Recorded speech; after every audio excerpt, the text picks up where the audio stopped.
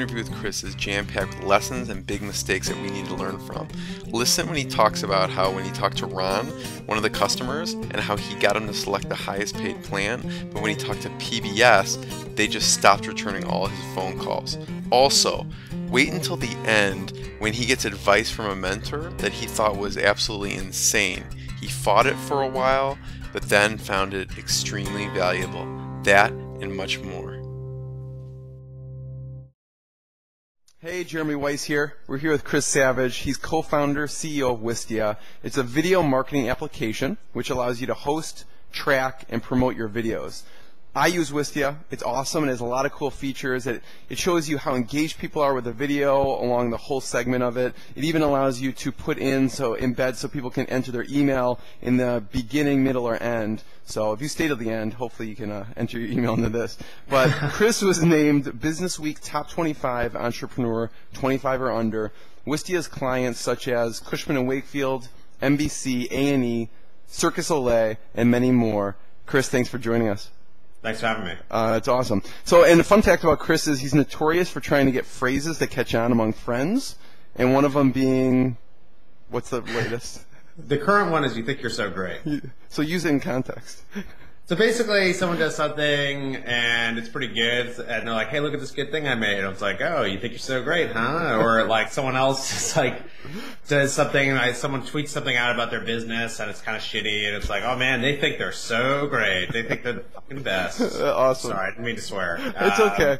I just got riled up. I like when you. I think I'm so great, you know. So, Chris, people often talk about how they're trying to get traction with their idea, their product, get sales. They're not sure whether to persist, cut the losses. And I find we learn the most valuable lessons from and how to grow and improve when we make mistakes or we come across these challenges. Yeah. So we're lucky enough to have you teach us some of your wisdom, tell us some of the mistakes you made and share that and some of the challenges. So the first thing is, tell us two of the biggest mistakes you've made that allowed you to help the product in the business. Yeah, that's a great question. So one was very early on, we became enamored with getting like a really big name client on board. That big name is HBO. And it was really fortuitous. It was exciting at the time because we had just kind of moved what became Wistia towards Wistia like a month before. And we had gotten like through a talent agency, had connected with HBO, and it seemed like there's this really exciting opportunity, and we like flew ourselves out there on a whim out to LA. We had like no money and just like barged our way into meetings and like did all this stuff because we thought that's like how to be a business person and what have you. But what happened is when we were raising our first round of money, like the HBO deal was something that everyone was like really excited about, and we were excited about it, and we had a proposal out to those guys for like $750,000 a year. Wow. At a time when we were making $400 a month, so that was a really big deal. And it was exciting and it would have been a great deal to get. We actually ended up the deal didn't work. We kind of walked away from it, and they weren't happy about it, and basically they wanted us to do things that we couldn't do. Like they wanted us to like build Wistia so that they could host it on their own servers. And we just thought, if we do this, we're gonna have to move to LA, we're gonna have to manage it out there, we're gonna have to deal with all these other studios, and like that's actually not that interesting a market. But the problem was we weren't comfortable cutting that off because we had all these investors who were putting in money and they were really excited about this HBO thing, and it seemed like it was such a big name, it would just put us on the map. And so it distracted us for a long time.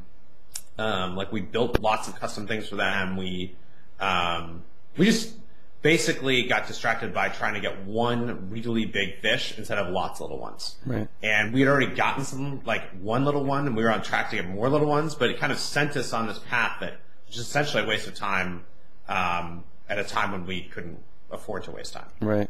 I mean, again, at the time, it's a big opportunity, so no one would be like, that's a dumb move, but it is distracting. Yeah. Yeah, I think it's just like being realistic around like, are we going to be getting tons of HBOs to sign up all the time? Like, no, we knew we weren't. We knew this was a rare thing. And we knew that if we got lots of little guys to sign up, that would be consistent. But still, we were enamored with it and distracted by it. And it was definitely taught us not to get as wrapped up in every deal. I mean, I think it's even true now that we'll have something come across the transom and it's like, oh my gosh, this could be so huge and so different. And then it's like, okay, rein it in. Like, let's not do anything too crazy for this. Like, every time we've tried to do something crazy before, it hasn't worked. So, let's be reasonable. Right.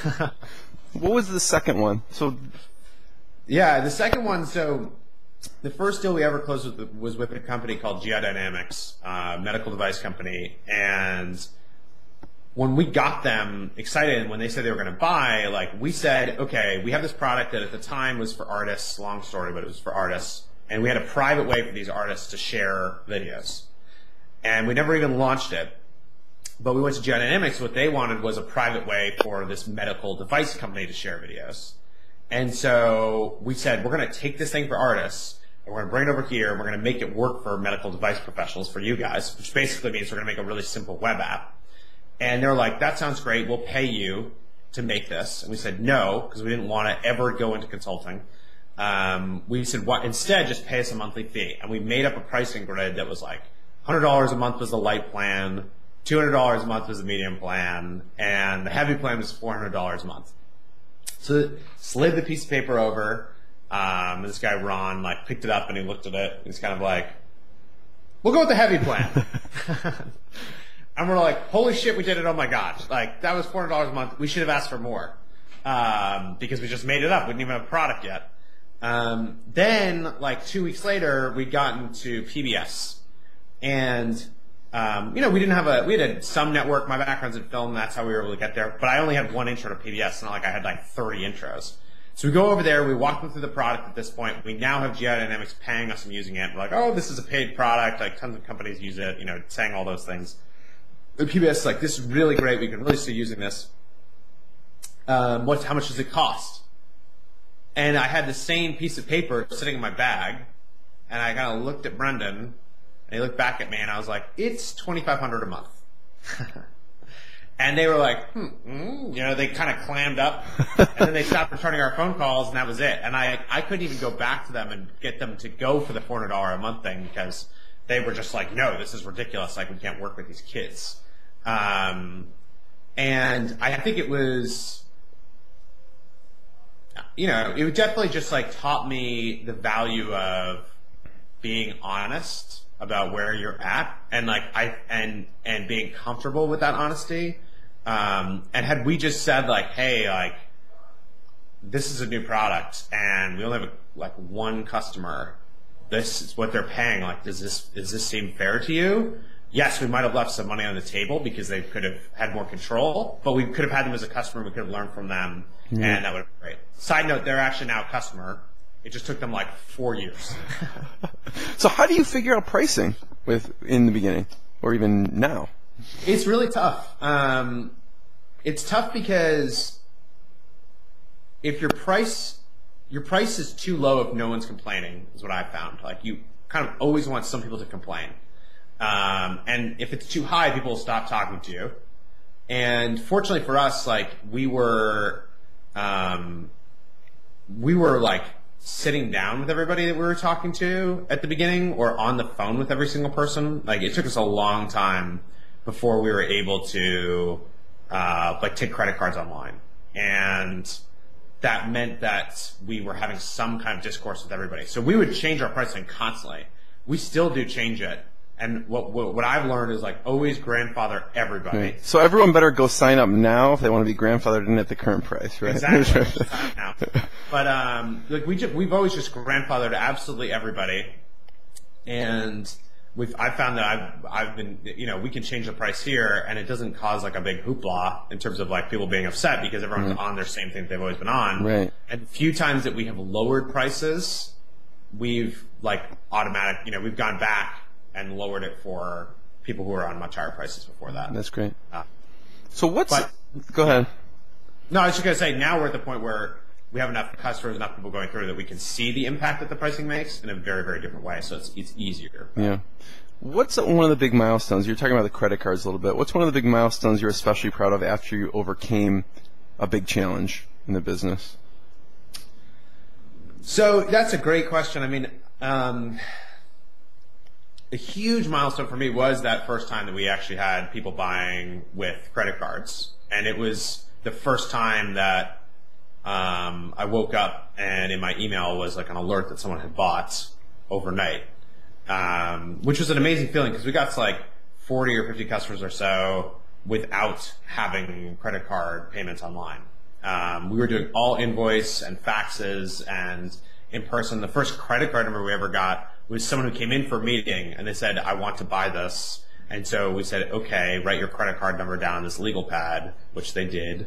This was not my idea, by the way. This is Adam Zace, who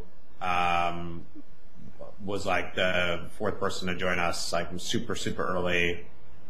So our VP of sales at the time, his roles like evolved and he does board business development. But in any case, he was just like, yeah, give me your credit card number. And he wrote it down on his legal pad and put it in the system, like through the back, and that was it. So, but that was a huge moment to realize like this thing is big enough that like, that people can actually buy without talking to us and that we could get to that point. Yeah, there was a turning point you were talking about too that you were saying seemed obvious. About the embedding? Yes. So we didn't have any embedding at all in the product. It was all private content for filmmakers to share unfinished videos, for medical device companies to share like patient information for stuff like that. And then we added embedding at around the same time actually that we started. It was the same time that we started processing credit cards. Which lots of people have been asking for. They've been saying, we love the way that we can use your product to manage our videos, but we want a way to embed this on our site too. And the analytics that we had were being used for like training initially. And then people said, we want this on our site. And was like light bulb went off. Like when that happens, it was like night and day. Like just in terms of customer growth, like it really accelerated from that point. Well, how do you decide to actually include that? Because you've probably heard it many times before. What was the point where you're like, okay, we need to actually do this? So we, like many times we've done this here where we'll have something like this, like embedding, not that fundamental of a thing these days, but we'll come up with a way to manually do it first. So we would say like, if you want embed code, email us and we'll take the embed code and send it to you. So that's what we were doing at first. Got it.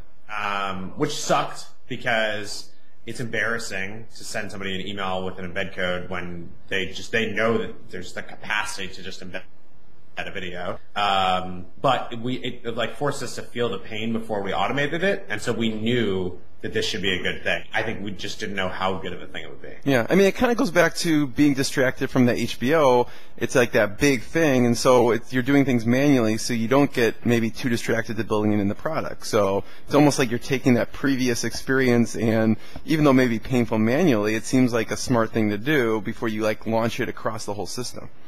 And we still do that all the time now. Like we try to feel the pain on things before we automate them away, so we can actually understand what we're giving up when we automate something away, and we can understand and have an idea for a better solution before we automate. Yeah. So Chris, what's one of the best pieces of advice that you would have for a founder, for a company to make sure they know? I would just say that if you look at the history of all business, which is the history of the world essentially, most businesses were not built really quickly. It takes a long time, and I think we see a lot of businesses that look like they're built really quickly, but actually were built over a long time. Angry Birds is an example that people like to give for that. Like it was like game number 53 that the Rovio guys had made. And they were just like clearly like figuring out how to make games and figuring out all of the aspects of the things that they cared about that like entered into that first iteration of Angry Birds, which was also well timed and took off and everything else. But like they're still building a company, and it's not. I wouldn't say they're like a flash in the pan. Like there's more to that. And for us, when we first started, I thought this was going to be like a 2-year, 1 year kind of a thing. It'll be 7 years in June, and I love it, and it's just super fun. And I think that being able to have fun and like work with great people and being inspired by the people around you and not compromising on your values all adds up when you're doing something for a really long time, which is one of the competitive differentiators you can have when you're not trying to have an overnight success. So what point were you like, what year in were you like, finally, we're getting to the point where this is where I wanted to be? I mean, you're never there, but you know what I mean. Yeah, no, about 4 years in,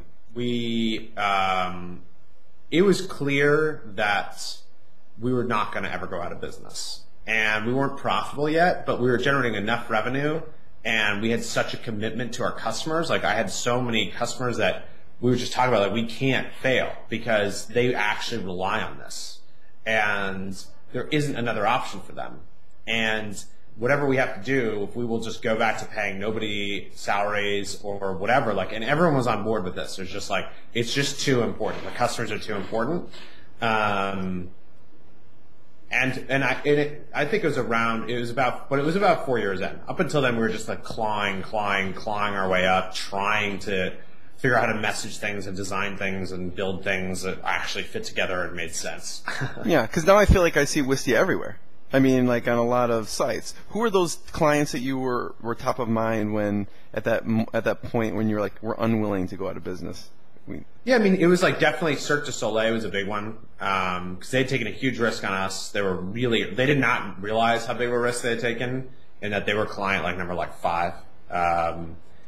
But they had taken a huge risk on us. They still use us. They do like a ton of their talent management for us. So like they're like casting for people all across the world. People are uploading videos to them and they're taking a look at fire breathers and all this stuff. And we're deeply integrated with their other systems. And it's just kind of like, man, you know, if fire breathers? Right. Yeah. You have fire breathers and contortionists and, you know, all the things that you are like, you need to visually see someone on a video doing to understand like how good they are. And it was them and then like just other big name brands that had taken a risk on us and that I had sold and others had sold that I just felt like we can't fail these people. Yeah. And also that like we're not going to have to, you know, it was like we're not going to have to fail them. Maybe this ends up being a really small company and maybe we can't grow it, but at least these customers, we're going to treat them right. Yeah. So overnight success in 7 years, right? Yeah, right. Yeah. Still working for that overnight success. So Chris, what's the most important lesson you've learned so far from running Wistia? That's a good question. I think it's hard to pick just one thing, but what I would say is that to run towards the scary things and that like you have more capacity to grow than you think you do. So, you know, there's a lot of things I didn't think I would ever be able to do. Like I didn't think that, you know, we're 17 people now, which to me feels big on one hand, it feels really small on the other hand, because we have really huge aspirations. But like, I was like, how will we manage people like this? Like, how is it supposed to work? Am I supposed to have all the answers? Like, am I supposed to just say like what to do and everyone does it? And that's it. Like, and that, you know, you just have no idea that actually it's about surrounding yourself with really smart people that make you work harder. And like, it just feels less scary because they're so good. And like, you know, like we're even giving talks. Like I used to be terrified of public speaking. Really? Just mortified, absolutely mortified of it.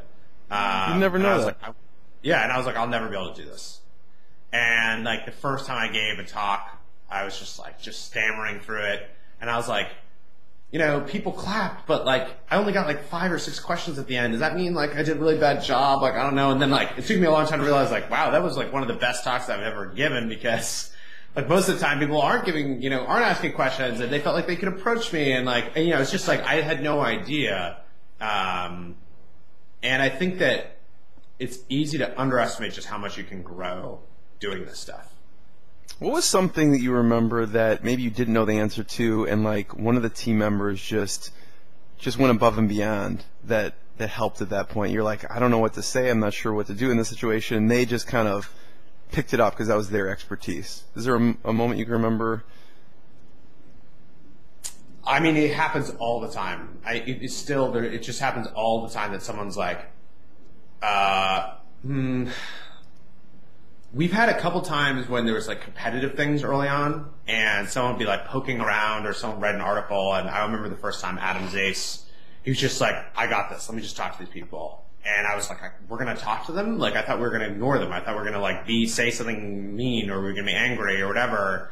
And then by the end of it, they're like great friends, and it's like, holy shit, you know, this one thing that seems like terrified, you know, it seemed terrifying at one point is actually really empowering. Like, there's actually a number of people who have been competitors of ours now that I've learned from Adam, you know, that that we became friends with them because it's kind of like we all saw the same opportunity and we're excited about similar things, and that's rare. Like, it's, you know, and so like maybe we do think about things the same way, and it's just interesting. I mean, I feel fortunate that I've gotten to know a lot of those people, that they've pushed me, and some of them are customers now because like they've moved on from their businesses and they use Wistia, and that feels really great.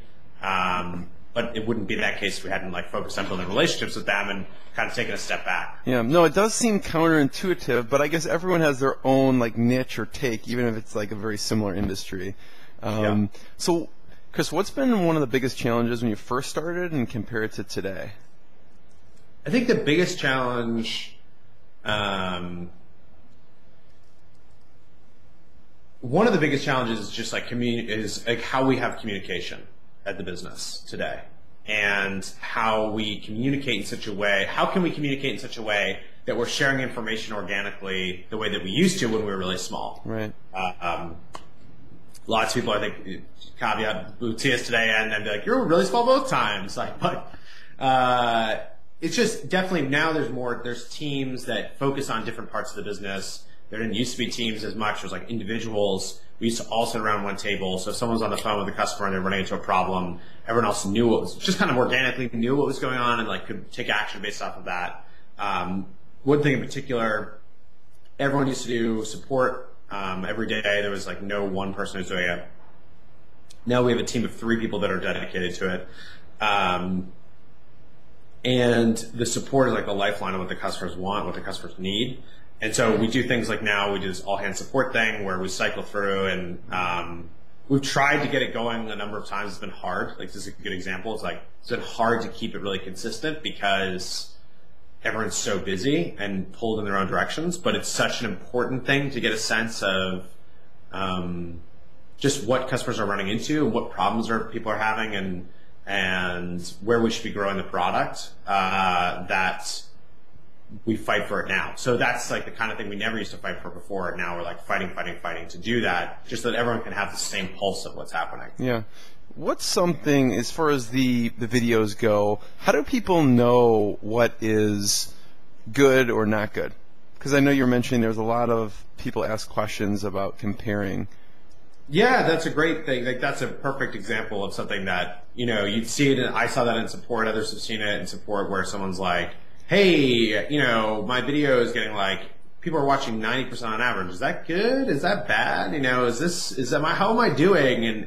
And then that led us to make blog posts about like pulling down data across like all the videos in the system and taking a look at like what is the average engagement based on different lengths, and like how has that changed over time, and some like industry stuff, and the play rate, the percentage of people that click play in the video, all these different things driven by like that kind of a thing. And obviously like there's more that we can do there. There's more we will do there, just purely based on that customer support. So what is one thing that I should look at when I'm looking at the stats? Like, what's normal?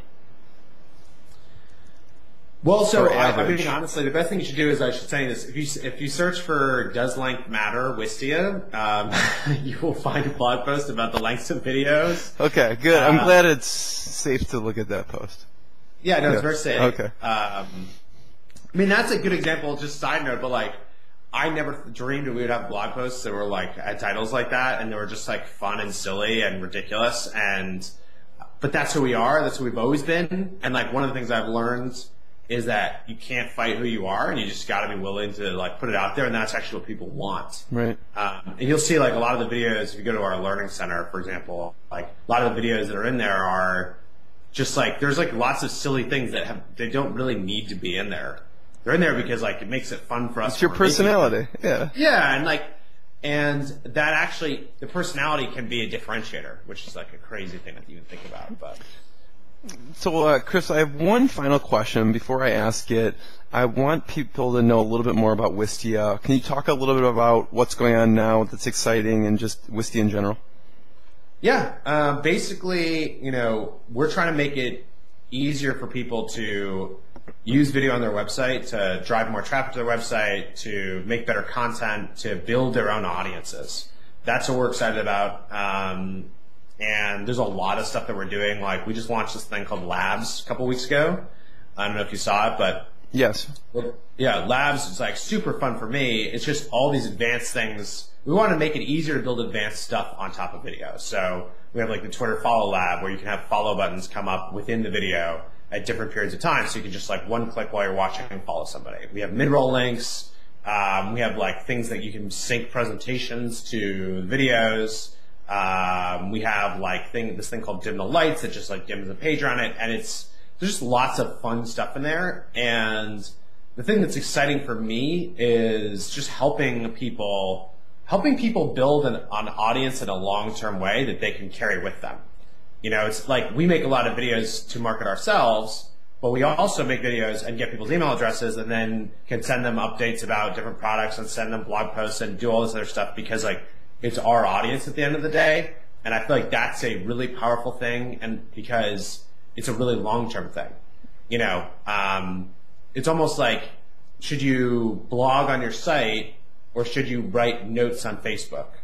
Well, like 3 years ago, the Facebook like company page looked a lot like a blog and you could have just put all your shit there, but they've kind of changed the rules many, many, many times. And so you would have been screwed if you had not owned your audience at the end of the day. Right. And the thing that I see that I'm just like really amped up about it and excited about is helping people communicate better and build their own audiences. Yeah. Because I think we're still at the beginning of a just massive shift towards people building audiences that they can then monetize with products as opposed to like renting space on other people's audiences to try to get them to buy their product. Like Red Bull is a perfect example. The Stratosphere Jump, like the most advanced, they just bought an F1 like Formula racing team. Like they produce an enormous amount of content all the time. They never say drink Red Bull, but yet like people pay to watch Red Bull content, which then has a brand impression and feeling which is completely attached to a beverage, which is essentially a competitor to Coke. Right. But they've just changed the whole dynamics of everything such that they have the most advanced like F1 like design guys in the world working for them, that they have like the highest, free fall of all time was done by an energy drink. And the reason it was done by an energy drink is because they figured out how to turn that into content and build their own audience. Yeah. I mean, I'll tell you why I like Wistia.